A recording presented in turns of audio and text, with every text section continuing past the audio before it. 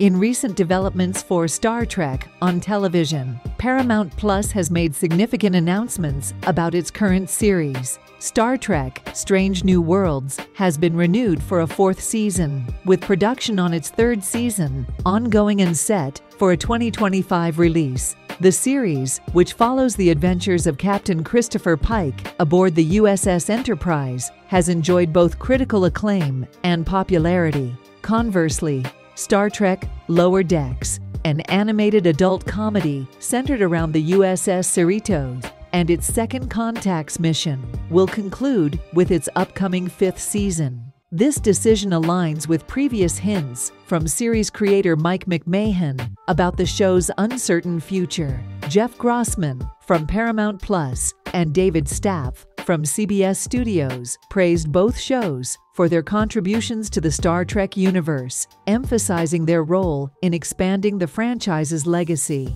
as Star Trek Discovery approaches its final season.